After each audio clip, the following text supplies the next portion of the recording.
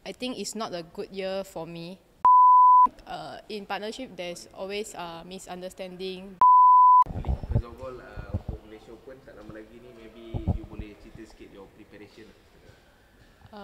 For now, I think every day I just try to focus all on the court, and after court I will do some prevention for my injury every day. So for now, I just focus on my body condition and hope to become more stronger. Maybe macam mana you punya, you rate your keserasian dengan Thinaah sekarang untuk gimana? I think for now, our training, we have talk everything and we have more communication, and I think this is the paling penting untuk kita sebab kalau kita ada communication dalam court, kita memang main bagus. So ya, sekarang kita punya communication sangat bagus lah. Pearly, untuk pesan yang akan lawan Chinese pair tu kan, tapi untuk head-to-head record dia ada record baik 2-0 menang. But untuk tahun ni diorang dah menang 5 title. So since you punya experience lawan diorang pun berakhir dengan rubber set kedua-dua game tu. So untuk Malaysia Open ni macam ni, you rasa saingan lebih sengit?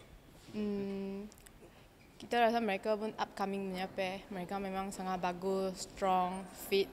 So kita akan bincang, akan tengok game mereka, cari strategi untuk try to fight with them lah. Pearly, your injury still ada kacau you in training? No, now already fully recover and just focus on prevention. Or prevention? Yeah, prevention. So it doesn't like make you scared or what? Yeah, no, nothing already. Oh, okay. So dalam Malaysia Open ni, you ada apa, target tersendiri? I think target mesti semua orang nak menang kan. Tapi as usual lah, kita kena step by step, point by point dulu, focus every match. Lagi few days after New Year, you ada anything you nak rasa you achieve tak for the team? Macam you puas hati tak with our achievements for the team as a whole and for you and Thinaah as well? You mean this year? This year punya overall. Saya rasa this year banyak ups and downs lah. Then saya ada banyak injury, demam. So I think it's not a good year for me, but I'm happy that I get to overcome it.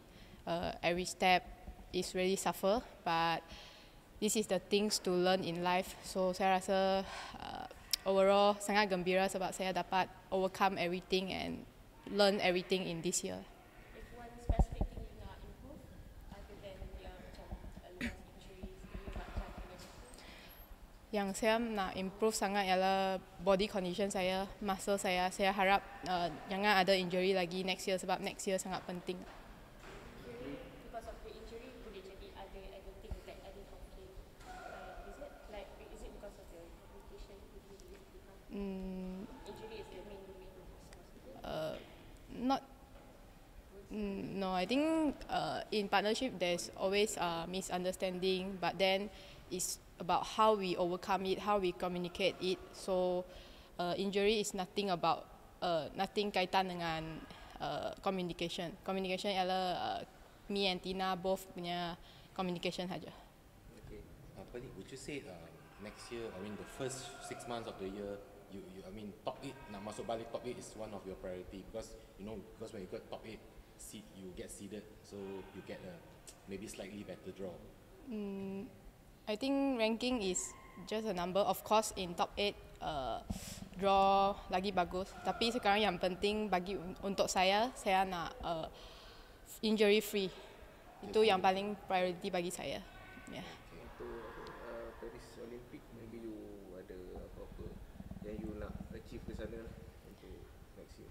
Yeah, I think itu ada 7 bulan lagi, 7-8 bulan lagi. Of course, Olympic is every athlete's dream. Tapi for now lah, saya hanya mau step by step. Jangan terus fikir sampai Olympic dulu lah. Yeah.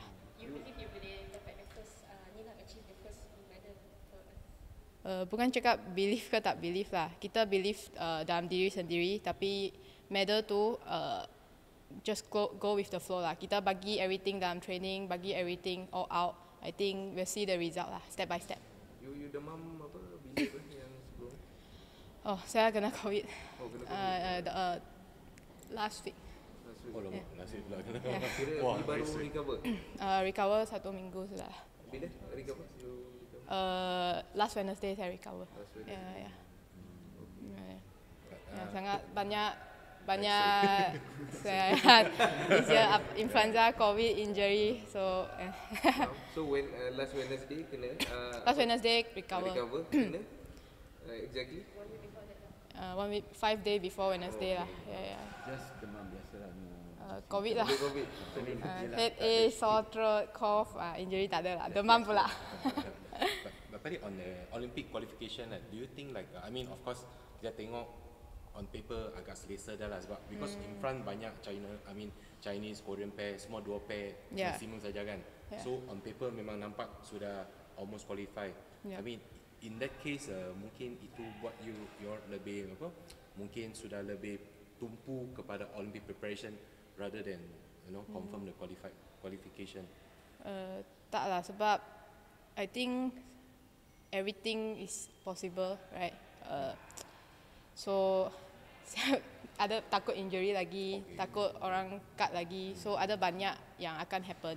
So tak ada macam selesa lah sudah dalam top 10 ke top 20. So sama lah, fokus lah step by step dulu lah. Tapi harap boleh masuk Olympic lah, of course. Okay, one last question, Pearly. Pearly, last year you main Malaysia Masters. I think that was probably one of your best performance. Yeah. Main sampai 1 jam setengah every match. Yeah. I mean Malaysia Open, main a home ground.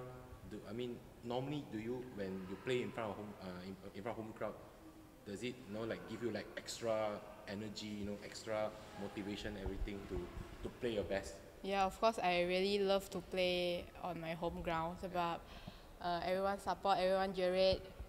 Itu environment memang sangat-sangat murah lah. So saya memang sangat happy, sangat excited untuk the Malaysia Open.